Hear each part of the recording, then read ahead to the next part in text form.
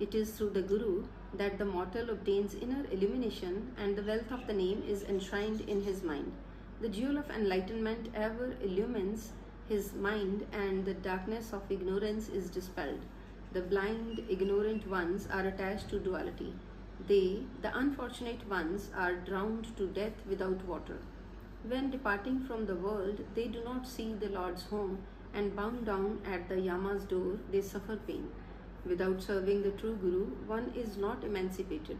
Let anyone inquire from the enlightened and the contemplator.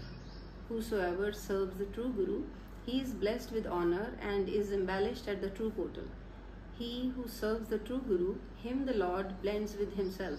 By effacing his worldly attachment, he enshrines love for the true Lord. The merchant of truth ever deal in truth and earn the profit of name. By himself, the Creator is the doer and prompter.